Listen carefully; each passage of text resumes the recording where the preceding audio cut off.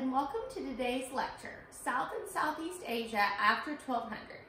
Today we're going to be looking at the influence of Islam, Hinduism, Buddhism, and also European influences here in this region of the world.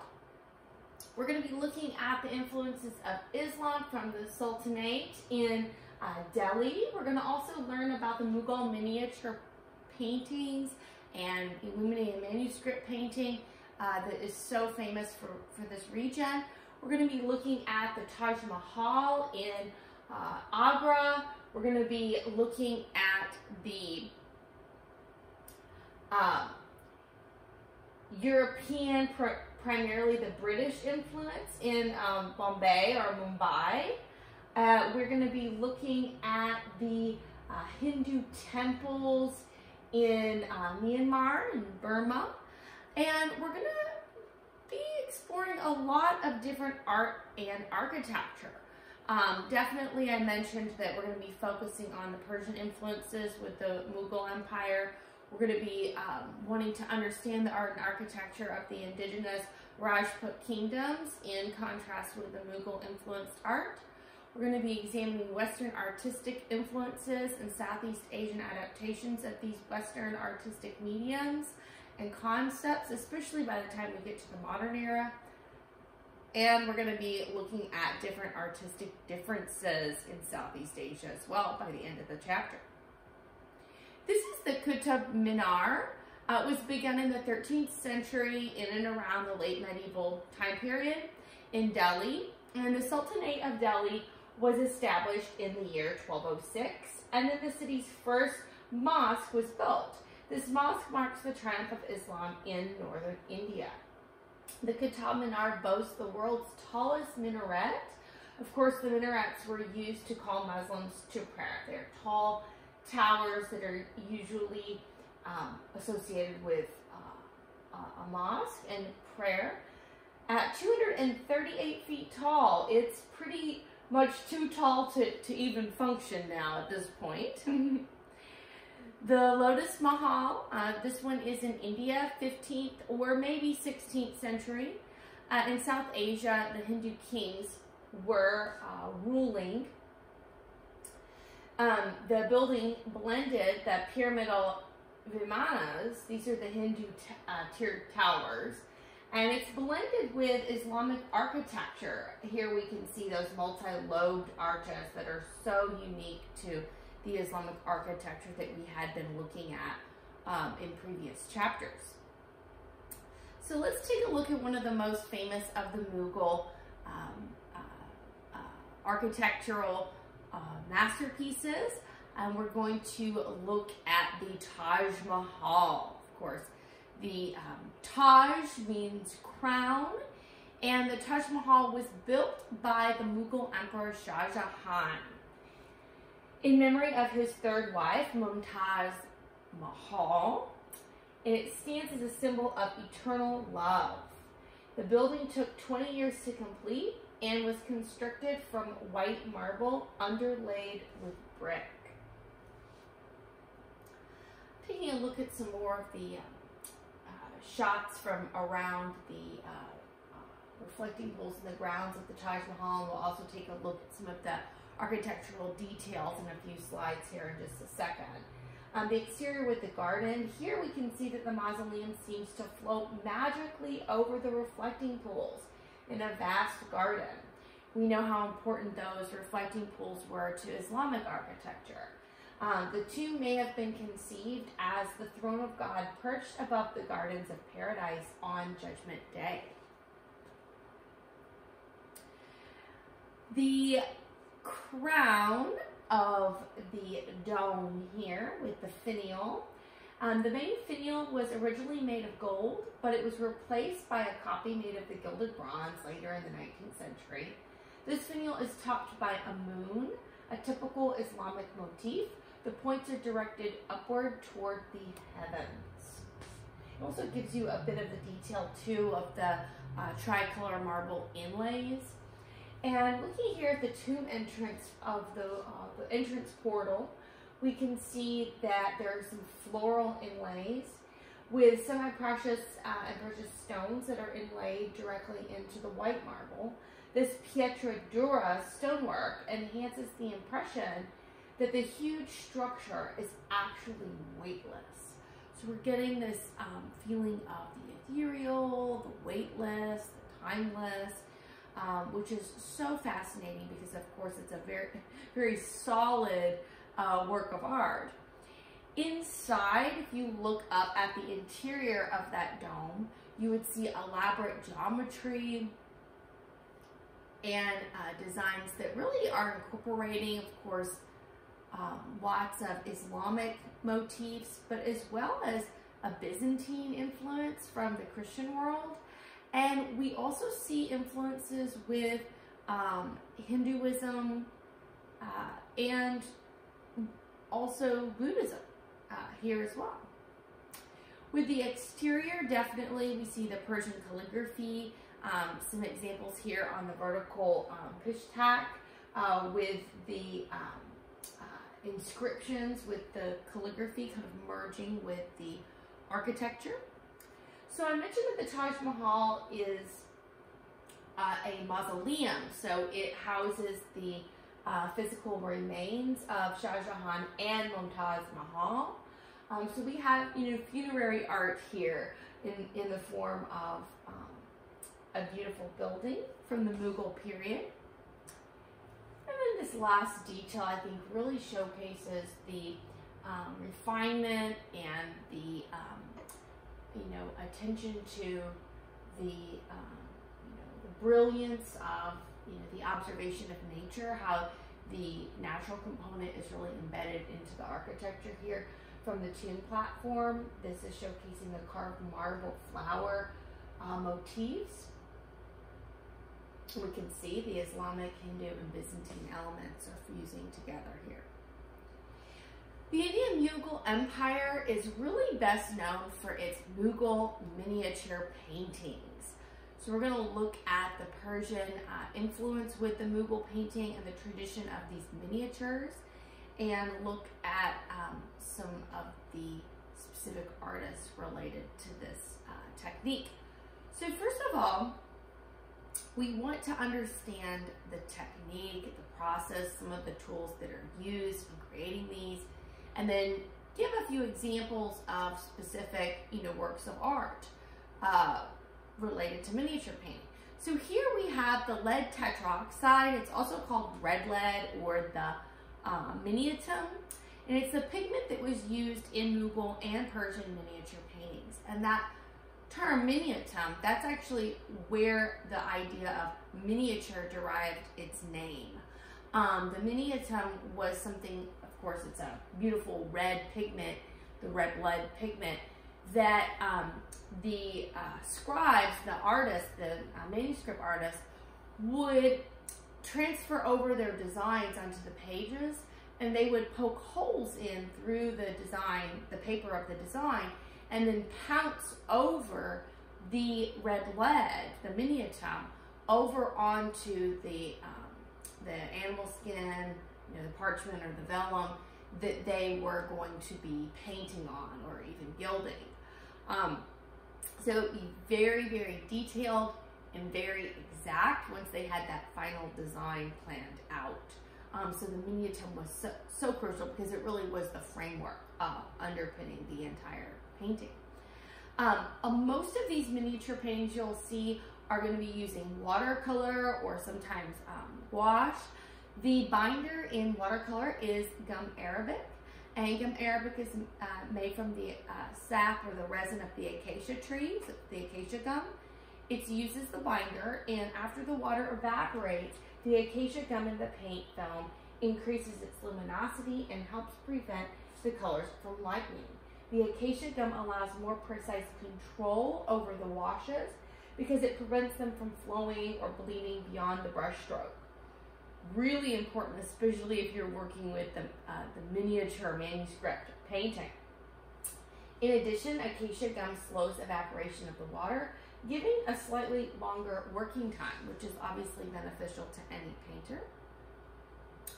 Some of the tools of a calligrapher, if they're working on illuminated manuscript that also has pages with text, as well as the full page illuminations, the tools of the calligrapher would be things like the knife for cutting and sharpening the pens, scissors, your inkwell for the iron gall ink, the pen box, the pen rest, and the sand shaker.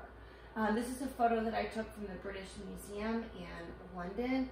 Just gives you a really good idea of all of the different specific tools needed when it comes to the art of calligraphy and manuscript making. All right, so here we have the designer Baswan and the colorist Shatar Muni. So this was a collaboration. This is one page from folio 22 from the Akbarnama, the history of Akbar. And we see that the Emperor Akbar is seen here controlling the elephant Hawaii. So we see that Akbar is trying to get control over this chaotic elephant who is going on this rampage, and his ability to control the elephant right here at kind of the apex of all the chaos is an allegory or a symbol of his ability to rule his kingdom. So here you can see the elephants are so heavy and so rambunctious that they're really sinking the boats here at this port. And you can see the waves kind of emanating and sort of throwing people overboard, and the boats are all capsizing. There's just so much vitality and energy and movement. But, you know, you can see some stylistic conventions that are being used by the artists here. But overall, just a wonderful sense of luminosity of the color and repetition and rhythmic lines and diagonal lines that really zigzag through the space that give that sense of that drama in this particular moment. All right, Bishtir. This is from the manuscripts that were commissioned by Jahangir, the Emperor Jahangir. And I know that it's important to talk about the stylistic influences that are portrayed within this work. We want to make sure we know how and why that is. So the title of the piece is Jahangir preferring a Sufi sheikh to the kings.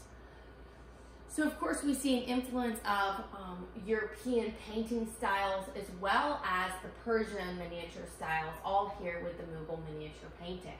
This is a great example to use if you're wanting to showcase that. Jahangir sits upon the hourglass throne that is symbolic of time. So he really is seated above time itself. The radiant halo of the sun and the moon behind his head indicates that he is the center of the universe. The cosmos literally revolves around him. So that really speaks to his ego. And down below on the hourglass throne here, we see the two cupids, which really kind of are coming out of a European Christian tradition. We see two cupids, or even, you know, Greco-Roman world, cupids, angels, inscribing his name onto the throne itself. And they're mentioning that he's going to live for, you know, 1,000 years. And on the bottom left-hand corner, we have the actual artist, Bishtir, who has signed his name, and he's also inserted a self-portrait of himself, the artist here, holding an illuminated portrait of horses and elephants, and this is a gift that he's, you know, offering to the king. And above him, we have other kings. We actually have the King of England, so we have European kings in the scene, right, with the artist, and so on. And the Emperor Jahangir is preferring the Sufi sheikh, who is a mystical saint. He is preferring the saint to the other kings of the other countries of the world. So he is preferring the spiritual world over the worldly power.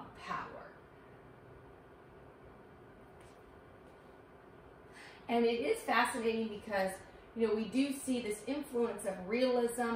The artist has actually painted the King of England in this three-quarter view. He's painted him sort of more in the European tradition. It is likely that the King of England had sent a portrait to Jahangir as a political gift, and that artist was able to look at that painting, you know, the oil painting, study it, understand the technique, you know, but this artist is working in this, you know, Mughal tradition. We have the strict profiles, lots of affinity for detail. So it is kind of cool to see the fusion here between these worlds. Jahangir was really interested in science and the world around him.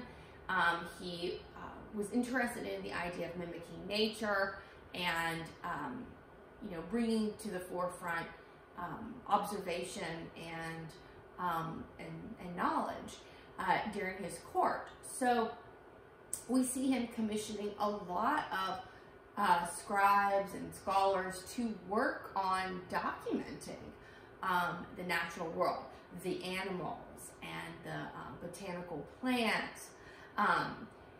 Here we see that painters were documenting animals and plants that they would have either encountered on these military expeditions, or animals or plants that they would have received as donations from his friends from other countries. Jahangir maintained a huge aviary with birds and also a large zoo, kept a record of every specimen, and organized these various experiments. So here we see zebras from Africa there in the Asian continent being studied and explored. Here we have some more examples of animals, you know, from all over. Here we have Shah Jahan on the globe, but this one is a watercolor on paper. So the successor to Jahangir reigned during the golden age of the Mughal Empire. Shah Jahan, he's standing on the globe of the earth. We can see cherubed, you know, winged angels above him. He has the radiant halo of light emanating from his head, sort of signifying that he is larger than life, that he has a kind of a divine reference. He has the, you know, divine right to rule his empire. Now, I love this one, Shah Jahan on the Peacock Throne. This is an opaque watercolor on paper. We see also, again, that strict profile format. But really what really bedazzles us with this particular painting is the actual detail in the illumination of the Peacock Throne itself. The Peacock Throne is the name of the throne of the Mughal emperors. It's inlaid with sapphires, rubies, emeralds, pearls, and other precious stones of appropriate colors that represent life. Shah Jahan had the famous Kohinoor diamond placed in this throne. It is the diamond that, you know, after it's cut, it's a 105 carat diamond. Well, in 1850, the diamond was confiscated from the Sikh Empire by British East India Company and became part of the British crown jewels when Queen Victoria was proclaimed the Empress of India in 1877. And although much later India earned its independence from Great Britain, they still have not been able to get back their Kohinoor diamond. It is still a part of the British crown jewels today. If you visit England, you would be able to see it, and in 1850 the diamond was confiscated. So there it is.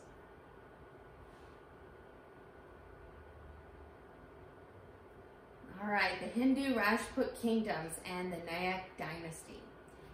There's one or two good examples in here from the tradition of the Rajput painting and how it could differ from the Mughal paintings that we were just looking at. We want to understand the Hindu subject matter of the Rajput kingdoms. So here we have a love story, the love story of Krishna, the blue god, seen here with a Radha in a pavilion. The subject is colorful and sensuous. This is just one example of the love of Krishna and Radha This one takes place inside of a lovely architectural pavilion that's been inlaid with some precious stones. There are others that I've seen where they're surrounded by fruit trees and there's lightning flashing in the sky. It's, you know, just really all about their intense love and their devotion. So Krishna's love was a model of the devotion paid to the Hindu god Vishnu. And Krishna is one of the avatars of Vishnu.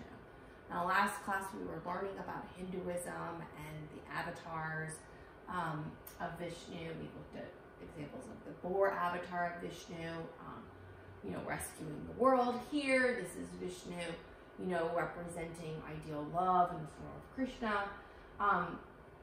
So Lord Vishnu came to restore the Dharma. This is the natural law of all things to the earth in a time when it was greatly imbalanced. So love was definitely needed in that time. The Mughal emperors ruled, but much of the northwest India had remained under the control of the Hindu Rajput, who commissioned this piece here. They will eventually submit to the Mughal emperors.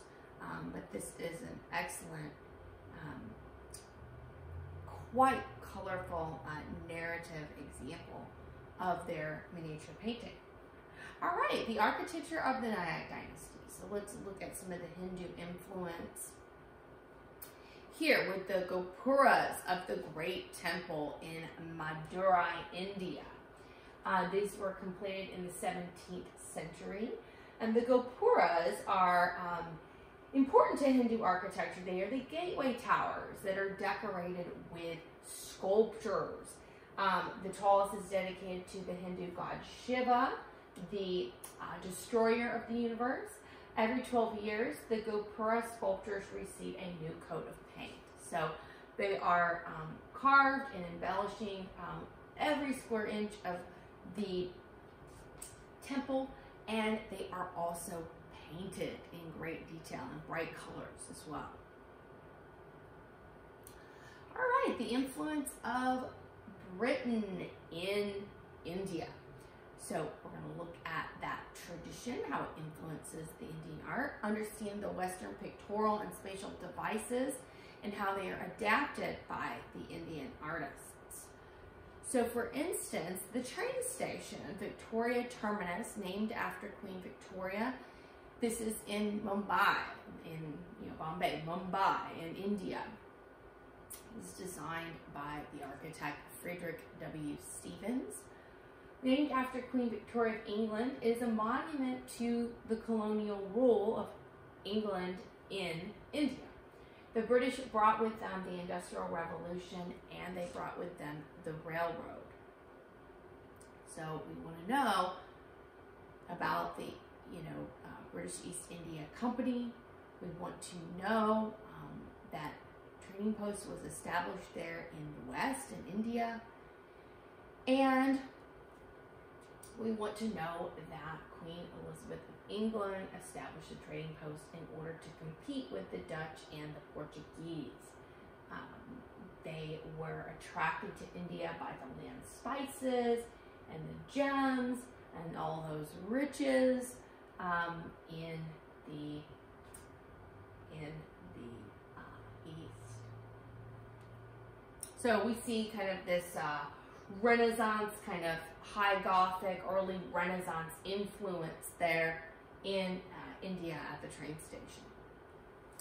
Okay, this beautiful painting of the Maharaja Jaswant Singh of Marwar is painted in opaque watercolor, a very realistic portrait, and the artist really captures the realism of the center, but the artist also is using photography, a photographic reference, as a way to assist them in the painting. This was painted in 1880. Well, photography had arrived in India in 1840, and that was just 1 year after its invention in Paris. So this new technology of permanently affixing an image from the real world to a surface, photography as we know it today, the chemical process photography, darkroom photography. That technology was brought to India from Europe, and of course changed the way that South and Southeast artists were painting their images, and changed the way that they thought of a portrait, or what painting's role would be in making portraits now. So really fascinating. You can see the really soft chiaroscuro effects, the beard and the mustache. I mean, they're just so atmospherically painted. In fact, if you looked at it up close with a magnifying glass, you would see little bitty individual stippled dots of pigment there that actually make it look hazy and soft around the edges. Well, of course, India is not going to be under the rule of Britain for long. Mahatma Gandhi was the prominent leader of the Indian independence movement in British ruled India. He employed nonviolence and civil disobedience. Gandhi led India to independence and inspired movements for civil rights and freedom across the world. Okay, we also know that in South and Southeast Asia there is the influence of Buddhism. And just a little refresher here, we know that Buddhists believe in samsara, the concept that individuals are born into endless births and rebirths. Along with that, the belief in karma, which is good or bad past actions, would determine then the future births and rebirths. The ultimate goal would be to escape the birth-rebirth cycle and become one with the forces of the universe through enlightenment known as nirvana. The Buddha advocated the path of asceticism with self-discipline and self-denial of earthly pleasures and possessions, thus ending the cycle of suffering. And we remember that the Buddha was born a prince, Prince Siddhartha. He was born in this beautiful, lavish, complex castle, and he was, given all the finest of everything and had not want for anything. And one day he left the palace and went out into the real world, beyond the bubble of his kingdom. And when he went out into the real world, he noticed that the world was filled with beautiful things, but also the world was filled with quite a bit of suffering for the average everyday person. And that was when he had his understanding. He had his realization about the Four Noble Truths of Buddhism. And he devoted his life to going around the world and preaching sermons related to Buddhism and trying to follow the Eightfold Path to Enlightenment. So his beliefs with the Four Noble Truths of Buddhism, as the teacher of Buddhism, is that life is suffering, that there is suffering within life. The cause of the suffering comes from desire. It's the human condition. Humans are always wanting for things, and the pain of life comes from this desire. But you could overcome desire, and to overcome the desire, the worshiper would follow the Buddhist Eightfold Path to Enlightenment or Nirvana. And this is represented through the Dharma Wheel. The Dharma Wheel showcases the states of nature or life, and we see that the Eightfold Path to Enlightenment is practicing the right view, the right aspiration, speech, action, livelihood, effort, mindfulness, and concentration. All right, so let's take a look at how Buddhism influences Southeast Asia. We're going to be taking a look here at the golden age of Thai art. We'll look at the architecture there in Burma and some of the South Asian and also the Chinese influences in the art of Vietnam. So here with the golden age of Thai art, this influence of the walking Buddhas. In Thailand, they're very specific to Thailand. The body type suggests the supernatural being and expresses Buddha's beauty and perfection. Buddhism dominates much of Southeast Asia, but the walking Buddhas are really unique to Thailand. I know we had seen some examples of this last class in the before 1200 section of South and Southeast Asia. So the tradition continues. The Buddha's body is soft and elastic, and we see the right arm hanging down very loosely, as if it's almost like an elephant's trunk, while the other hand is held in the do not fear mudra, or the hand gesture, the mudras. And again, just really lightweight, soft, and elastic vibe going on. And then last but not least here, we have the Shwedagon Pagoda, or the Golden Pagoda. This one is in Myanmar, Burma. This pagoda, of course, is a shrine. These are Buddhist shrines, like the stupa shrines we learned about last class. And of course, shrines house holy relics. And in this case with Buddhism, we're looking at the relics of Buddha's hair, individual pieces of the Buddha's hair. But the relics are spread all throughout South and Southeast Asia in various stupa shrines dedicated, as holy places. And this particular pagoda is very well known because it is quite large at 344 feet tall. It has gold, silver, and jewel encrusted surfaces. For instance, there's 13,153 gold plated sheaths on its exterior, and the gold ball at the top of it is inlaid with 4,351 diamonds. So quite a lavish pagoda shrine indeed.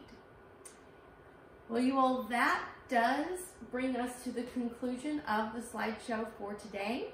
I had a lot of fun with you all, and I look forward to seeing you all again soon. Bye-bye.